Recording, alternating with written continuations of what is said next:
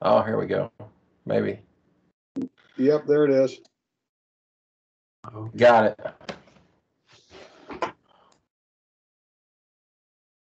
This is our 40th lesson on this series. I know it gets long and drawn out, but there are many things we need to cover to be certain that we got this squared away. So we want to look into questions about the flood. More questions continuing from last week's lesson.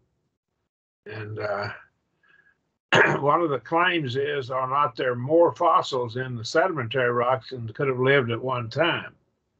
That's one of the claims that's made regarding the sedimentary rocks. And so they claim that there's just too many fossils.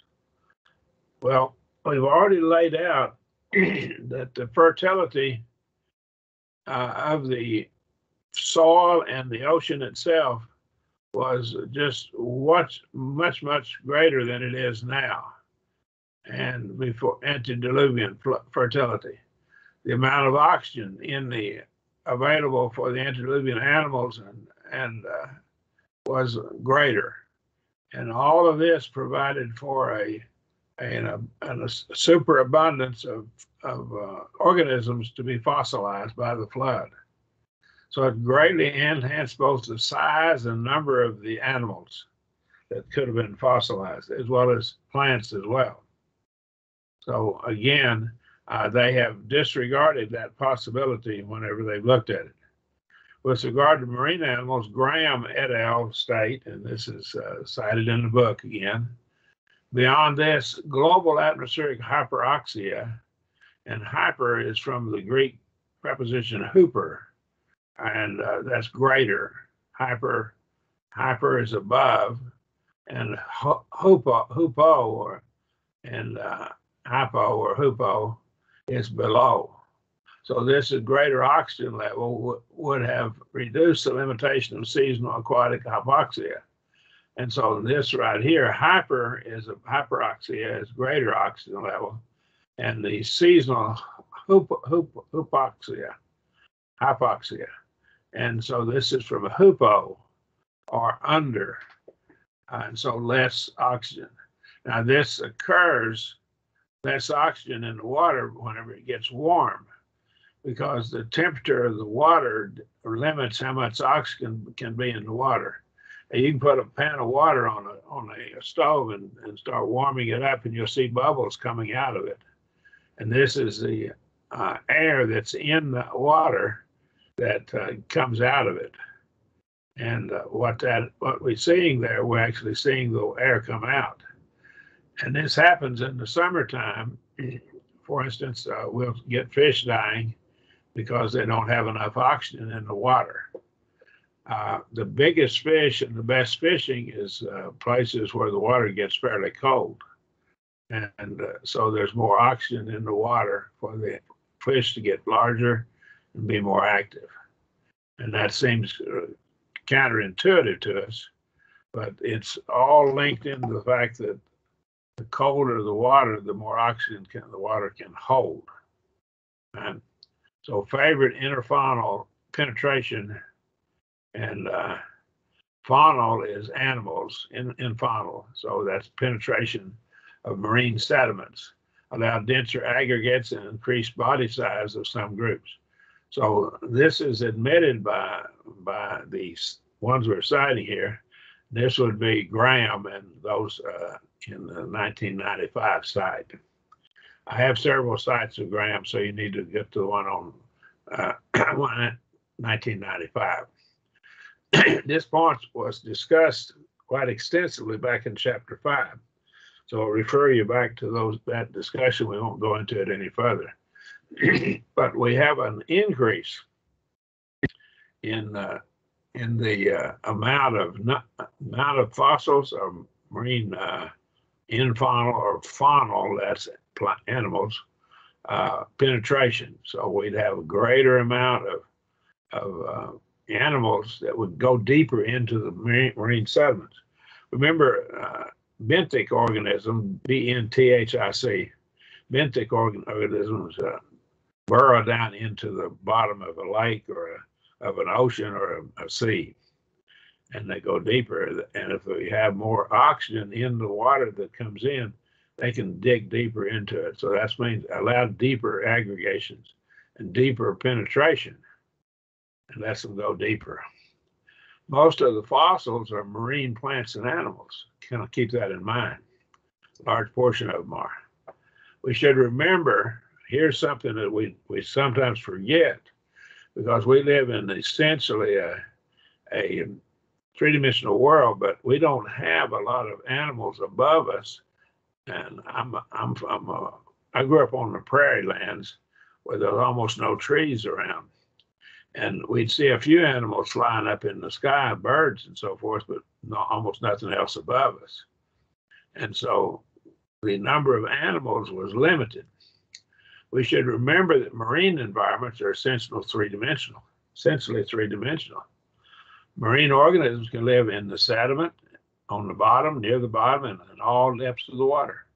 There's all kinds of organisms living in various depths of water. Keep that in mind. And so that's very important. These fellows that are objecting to it are projecting backwards. They're using the assumption that everything has continued as it was from the beginning. And they've made that assumption about uniformitarianism. So their arguments are based on uniformitarian assumptions. That is, that the number of marine organisms that we presently see in a cubic meter of water, ocean water, is the same as it was back then. That's a false assumption. Density of organisms of the antediluvian ocean was surely greater than post-diluvian oceans. Let me point out, post-diluvian density, that's density in our time, is quite high in some locations. For instance, in the La Jolla submarine canyon off the California coast, recent studies of the canyon reveal that it to be the most densely populated place ever described in the scientific literature. More than 3 million individual animals per square meter. Now that's a bunch per square meter. Now what we find here is that if this La Jolla Canyon is the most densely populated that they've ever found, if you project that, maybe even increase that greatly all over the world, in the conditions that we had antediluvian conditions, we'd see a large number of fossils. And again, they have used and made assumptions that are uniformitarian in their assumptions. I told you that we keep coming back to this.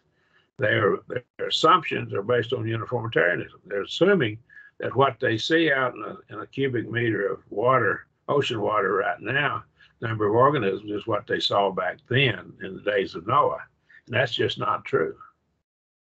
If 3 million individual animals could live in 1 square meter of post-diluvian ocean, then many times more than that could have lived in 1 square meter of the antediluvian oceans. And what we have here, the La Jolla Canyon, is just a place that has a lot of fertility. What happens is material comes out through the streams and feeds that canyon, and there's a lot of organisms living there. But in the antediluvian world, the whole ocean was like that. And that's completely different than what we have now. Again, their assumptions are certainly false. The tallest trees in the world are over 300 feet, 100 meters. Now, a meter is just about 39.37 inches, and 36 inches in a yard, or 12 inches in a foot. So what we have here is that's about 100 meters. The tallest trees are over 300 feet, and they're like 330, 340 feet high right now in the world. And that's over 100 meters in height. That's a pretty tall tree. We have some of these trees in the United States that are quite tall. In antediluvian times, forests existed in the Arctic region. We've already seen this in our prior studies. They were over 90 feet tall in the Arctic regions. Well, how big were they in the temperate and near the equator? We don't know. If extensive forests with very large trees exist in the antediluvian world, they would support larger numbers of animals per unit of area than the post-diluvian world. Why? Well, and the trees are larger, and what we find is the atmosphere was conducive to growth and longevity and health. The soil was fertile. All of this together made large numbers of these animals per unit of area. Animals tend to live underground in burrows. Some animals do, and there are animals in all levels of the forest, which explains why dense forests have large numbers of animals, because they're three-dimensional, like the ocean. Now, of course, they go up 300 or 400 feet if they did in the antediluvian world, 400, 500 feet tall trees. We'd still have a large number, but we won't have anything like the ocean, which goes down to thousands of feet deep, and they could support life all the way to the bottom. And so we have a lot more that could be found in the oceans, as well as in the forest as well. And the next question we ask is, were antediluvian men a bunch of ignorant savages? Well, it's evident that they were sinful. That's clear, from which could include savagery, Genesis 6:5 and Genesis 6:12 through 13.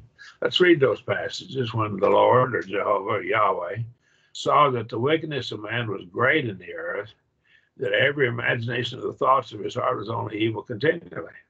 Well, we see they were evil. That's certainly true. And their hearts were just thinking of evil things. Now, that certainly could have been violence against other people, killing other people and harming other people. So that's certainly possible. They may have been savages. And skip down to verse 12 of Genesis 6, and God saw the earth, and behold, it was corrupt, for all flesh had corrupted their way upon the earth. And God said unto Noah, the end of all flesh is come before me, for the earth is filled with violence through them. And behold, I will destroy them with the earth. So here we see they were certainly evil. We don't know for sure that how savage they were, much of a savage they were, but they were evil, and that probably could have included savagery. But we have no evidence that they were ignorant. Now, I'm going to prove that here. And so we have ignorant savages. They may have been savages, but they weren't certainly ignorant. We have evidence of this in Genesis 4:20, not 5:20. And Adah bare Jabal, he was the father of such that dwell in tents and have cattle. So here he's the father of those that dwell in tents and have cattle. So he, that is, Adah and Jabal, he's the father of them that dwell in tents and have cattle. So we domesticated animals. They not only domesticated animals, but they invented musical instruments. Genesis, and this is 4:21, I'm sorry. And his brother's name was Jubal. He was the father of all such as handled the harp and pipe. So here, there's Jubal. And so now we have instruments of music, harp and pipe, various instruments to make sounds, of music sounds. All right? So now we have them domesticating animals. We have them inventing musical instruments. And I think the next slide is going to have chapter 5 in it wrong. Learned how to process metals in Genesis 5:22. So metallurgy came into bear. And Zillah, who also bare Tubal-Cain, the forger of every cutting instrument of brass and iron, and the sister of Tubal-Cain was Naamah. So here again we have metallurgy, them dealing with metals and forging metals and cutting instruments. If antediluvian mankind lived over 900 years, and we have evidence that they lived great lengths of time, they must have been quite vigorous. And this healthy body certainly would be conducive to a healthy mind as well. They tend to go together. A healthy body is helpful to having a healthy or a smart mind. In all likelihood, antediluvian man was quite intelligent. So we assume that they were very intelligent, and we see them doing all kinds of things. It's possible that they were even quite advanced technologically, and they may have had some technological advances that we don't know about yet. Now the next question here is, how could the ark be loaded with Noah, his family, and all the animals in one day? That's the answer, one of the arguments that's made by various people. I went to websites and found a series of websites that supposedly prove that the flood did not occur. So I want to go through and just add these to the book and answer them. And many of them have logical fallacies, as we'll lay out here. First of all, they're assuming something that's not a fact. That is, that the ark was loaded in one day. Keel and Delitzsch is the scholarly commentary on the Pentateuch, actually on the whole Old Testament, but on the Pentateuch, the one on Genesis state, verse 13, referring here, Genesis 6:13, in the self-same day that Noah entered into the ark, and they say it's pluperfect. And pluperfect is something that was true, and the perfect was true and still is true. And so it was being true in the past, and the pluperfect is.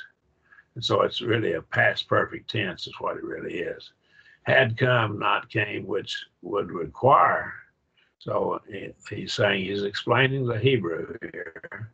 The idea is not that Noah with his family and all the animals in the ark on the very day of which the rain began, but that on that day he was entering, he had entered, had completed the entering.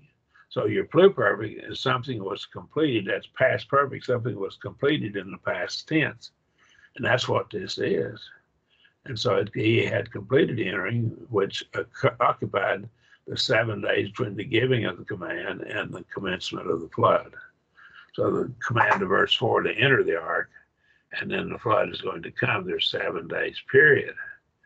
And so we don't have 1 day, we have 7 days that the animals could have entered the ark. The animals were sent there by God.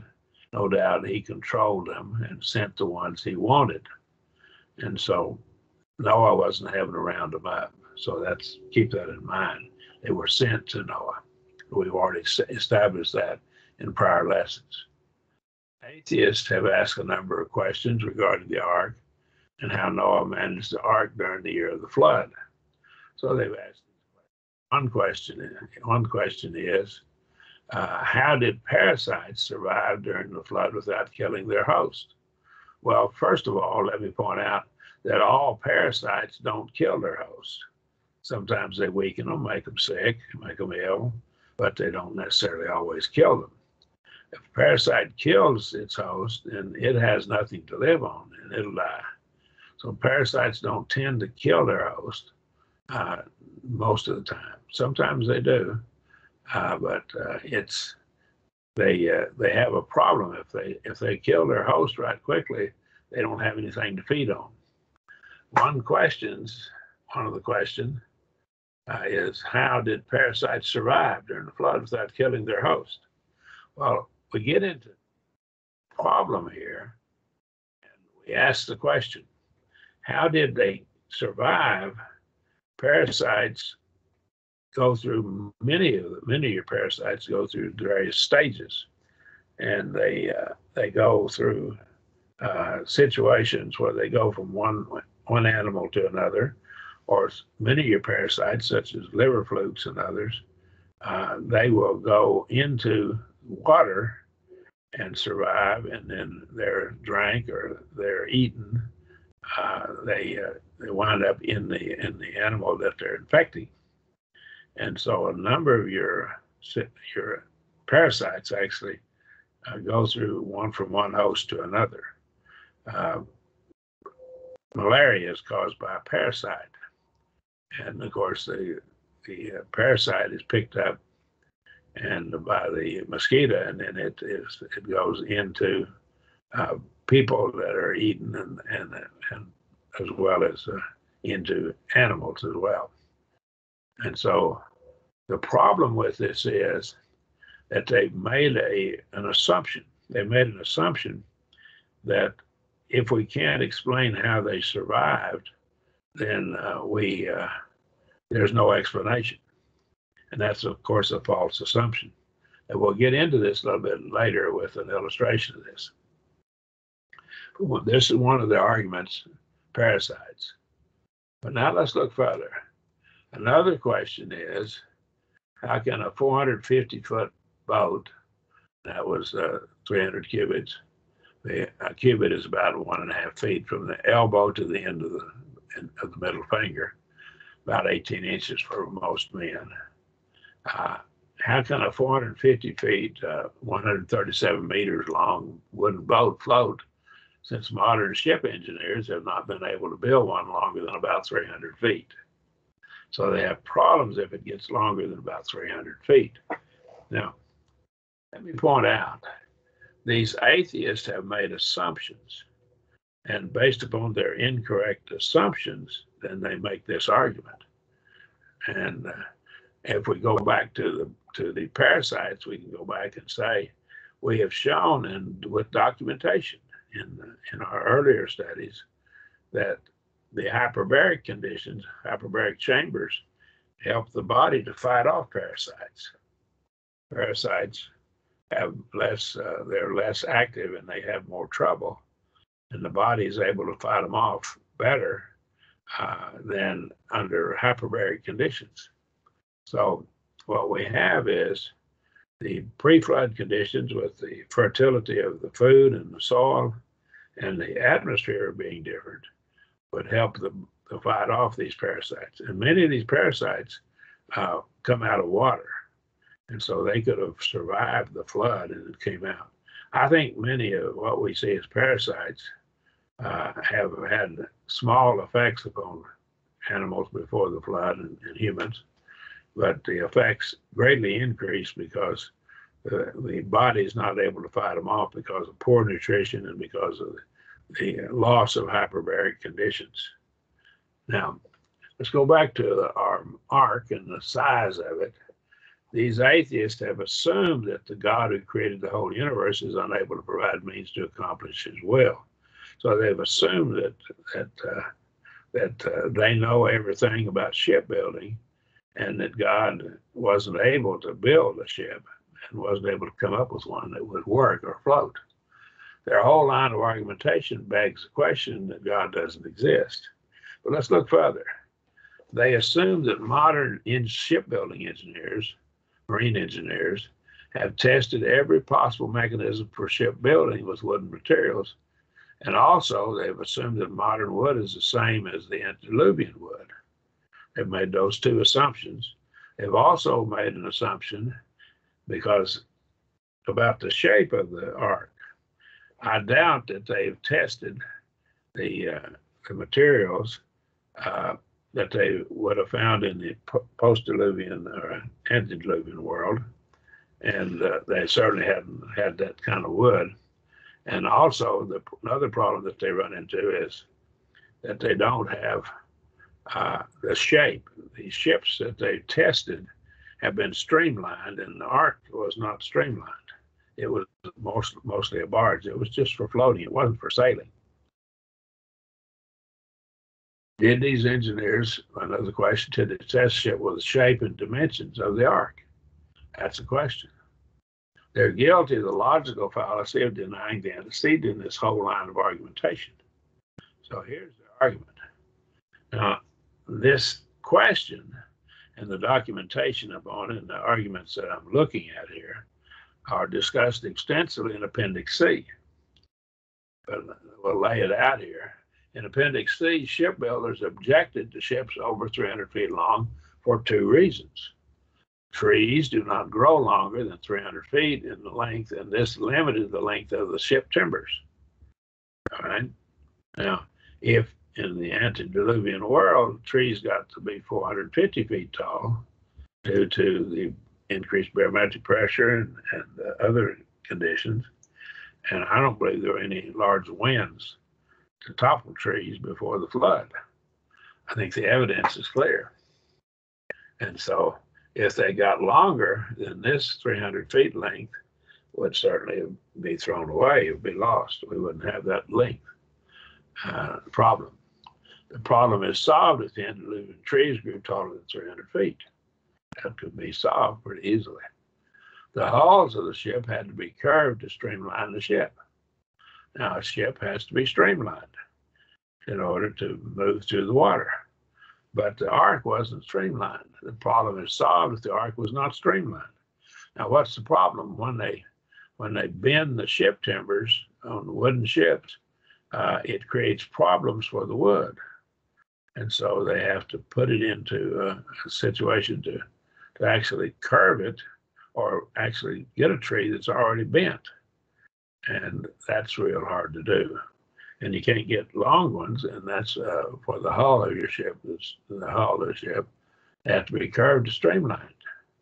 And so that creates problems because when the ship flexes as it goes through water, it goes through waves and it goes up and down on the waves, and that moves the material, and it'll tend to leak.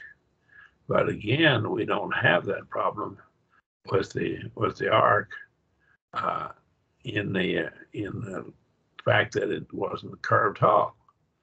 This argument, here's the argument, here's the logical form of it. If Christians can answer question X, and question X has an answer, well, that's certainly true. All right? Christians cannot answer question X. Therefore, question X does not have an answer. Well, that's not true. That would only be true if God couldn't answer it, because Christians don't know everything there is to know. Now, I might not be very well trained in shipbuilding, but that fact that I don't know how to build ships doesn't mean that somebody else doesn't know how to build ships. I was trained in electrical engineering, and I've had some mechanical and some basically civil as well, but I have not been trained in marine engineering. I haven't had any schooling in that, any education in it. So the fact that I don't understand how to build a ship doesn't mean that there isn't a way to build it. See how foolish that is? That's foolish. And again, it's a logical fallacy of denying the antecedent. He's made the following argument. All A or B, the minor premise is the theistic model is a model that fails to explain phenomenon X, right? Then the conclusion is, this is called an enthymeme. The major premise is not stated. Now, your basic form of it is major premise, all A or B, C is A, C is B, of this basic syllogistic argument.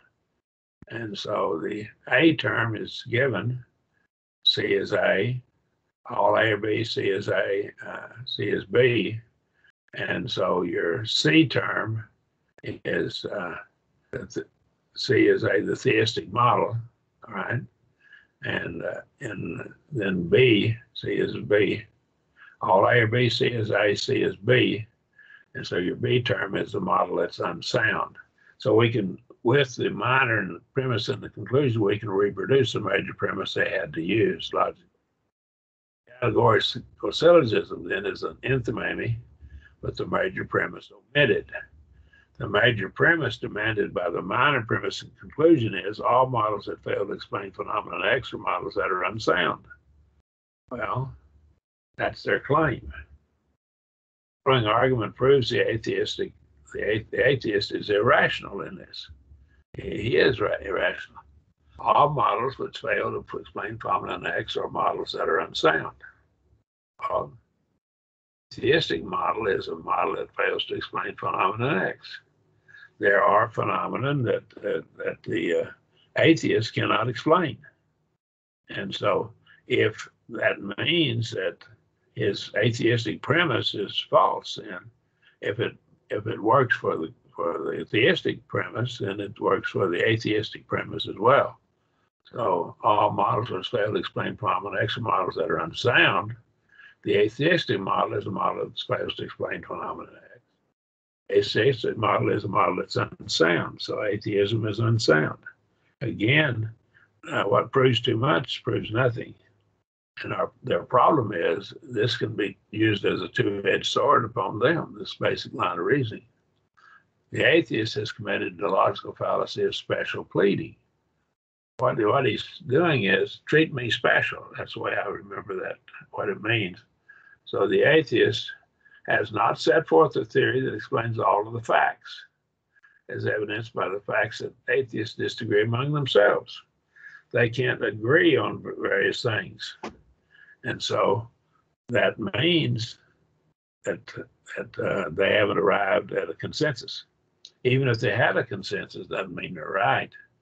But what we have here is the fact that they don't agree shows that they can't explain all the facts. Now, as evidenced by the fact that atheists disagree amongst themselves, yet he basically argues that the failure of the theistic model to explain all the facts proves that no sound theistic model can be constructed.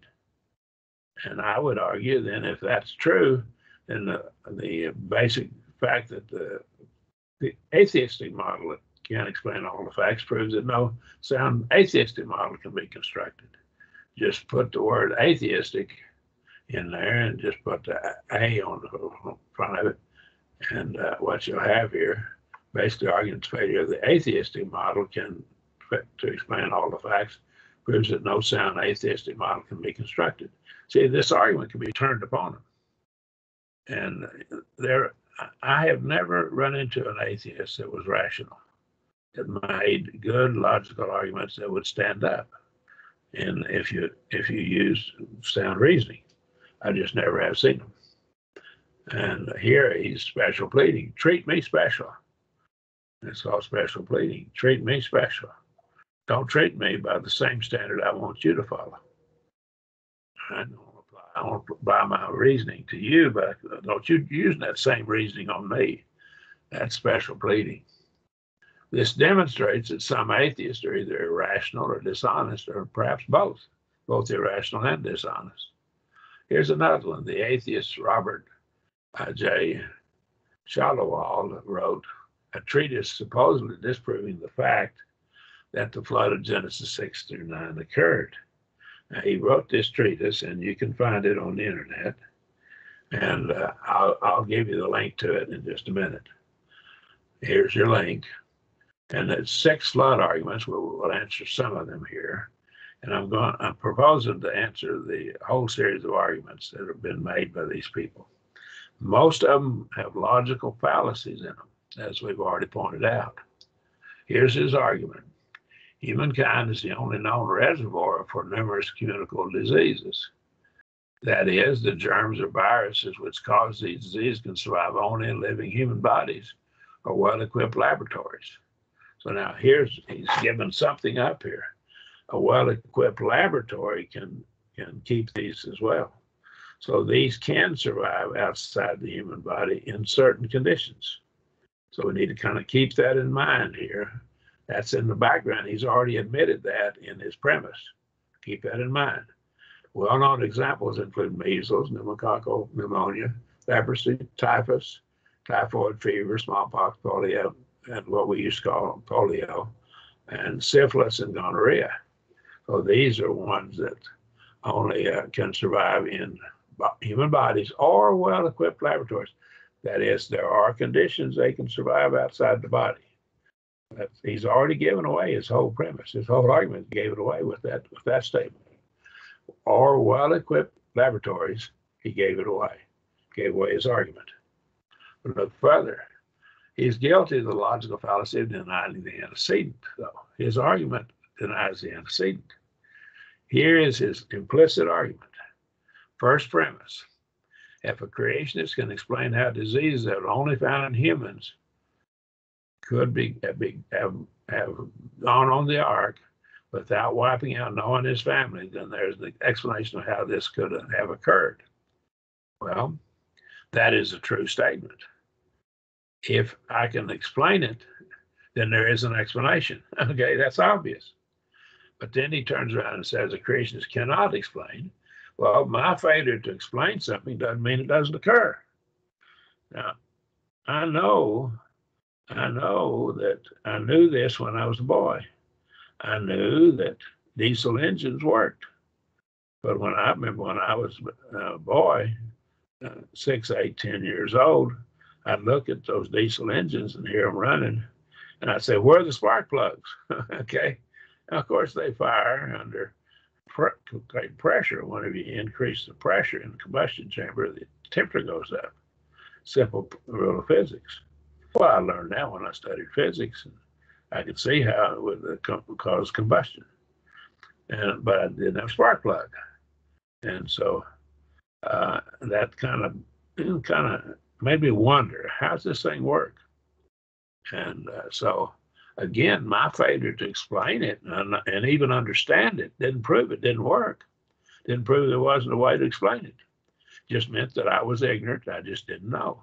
Now, being ignorant and being stupid don't always mean the same thing. A stupid person is probably ignorant, but you can be ignorant and be very intelligent, be ignorant of all kinds of stuff. There's a lot of stuff I just don't know. I don't know how to speak Chinese, for example. I'm ignorant of speaking Chinese. Let's go back now. Let me go back to this. I know I got off on that a little bit. If a creationist can explain how the diseases that are only found in human bodies could have gone on the ark, now notice we've left out under laboratory conditions, could have gone on the ark without wiping out Noah and his family, then there's an explanation of how this could have occurred. A creationist cannot explain how diseases that were only found in humans could have gone on the ark without wiping out Noah and his family. Therefore, there's no explanation for how this could have occurred. Well, first of all, he gave us an explanation of possibility, and in well-equipped laboratories, it can survive. That is, it can survive under conditions that are not in the human body. He's already admitted that. He already gave away his whole argument right here with that. Of course, he's denying the antecedent here, and this is a logical fallacy. You don't go say, deny the antecedent, and that doesn't prove anything, right? And so we need to get into the study of logic, and the problem is the Western world has not studied logic, and they don't know how to reason. This is, of course, the shame of these atheists that they haven't studied how to reason first. And they're arguing that there's no God. But he denies the antecedent, which is a gross logical fallacy. It's a sophomoric argument, basically. His argument proves nothing. The hyperbaric condition of the antediluvian world probably prevented these diseases from harming humans as they do now. And so we see this occurring. Hyperbaric conditions may have allowed these diseases to exist outside the human body in other places. It's possible that some of these diseases are from sinful activities, such as having sexual relations with animals. And I heard from some pretty reliable sources that some of the AIDS that spread through the world came as a result of people having sexual relations with animals.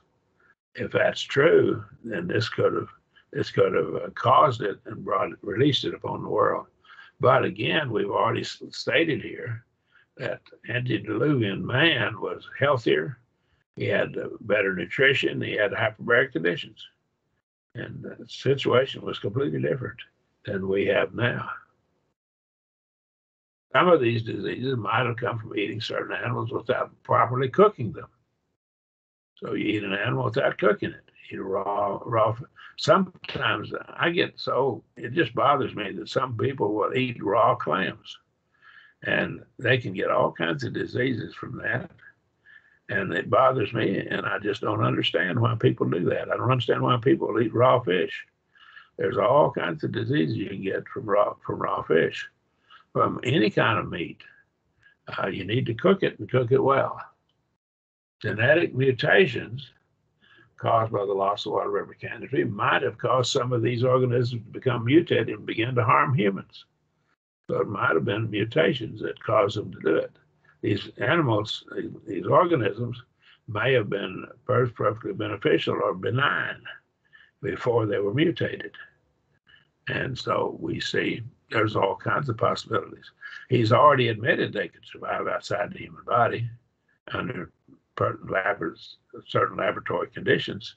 If the conditions were right, he admitted it. Loss of the hyperbaric conditions might have caused some of these organisms to become harmful to humans when they have not been harmful under hyperbaric conditions. Now remember, we studied this, and animals or organisms such as yeast. Now, it's not an animal, yeast is not, but yeast, for example, goes through the Pasteur point whenever it loses all the oxygen. So the yeast begins to assimilate its food, in this case, glucose or sugar. It assimilates it by a different means, and it gives off, of course, poison. It gives off alcohol as a byproduct of this process. So it shifts gears and changes how it actually, it's aerobic as long as it has oxygen. It becomes anaerobic whenever it loses, when the oxygen is gone, but it still can grow, but it does it differently, and it gives a byproduct, and that byproduct is alcohol, which is poison. And so these organisms could easily, in pre-flood conditions, not harm man at all, but they begin to harm man after the flood as they spread. Again, he's already admitted they could have survived outside the human body. They go through the Pasteur point and begin to produce toxins. And that's exactly what we see here. Whenever grape juice runs out of oxygen, it begins to produce alcohol. And so it produces something different before it runs out of oxygen. If it's vinegar. There might be other explanations for these diseases that I'm not smart enough to figure out. But the fact that I don't know it doesn't mean that there's not someone that knows it, or that there's something that's not known to anybody yet that could explain it. Again, the atheist is irrational. And that's what we see here. Irrational thinking on the part of our atheist friends.